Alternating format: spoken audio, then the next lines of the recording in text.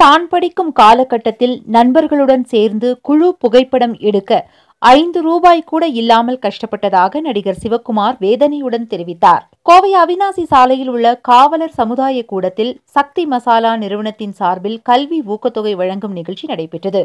இந்நிகழ்ச்சியில் சிறப்பு விருந்தினராக கலந்து கொண்ட நடிகர் சிவக்குமார் மாணவர்கள் கல்வியை மட்டுமல்லாது ஒழுக்கத்தையும் தவறாமல் கடைபிடிக்க வேண்டும் என அறிவுறுத்தினார்.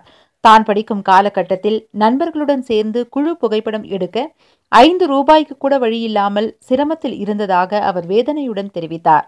மேலும் திரைப்பட கதாசிரியர் கலைஞானம் வீடு வாங்க 50 லட்சம் ரூபாய் கொடுத்து உதவிய நடிகர் ரஜினிகாந்தின் பெருந்தன்மையை பாராட்டுவதாகவும் சிவக்குமார் கூறினார்.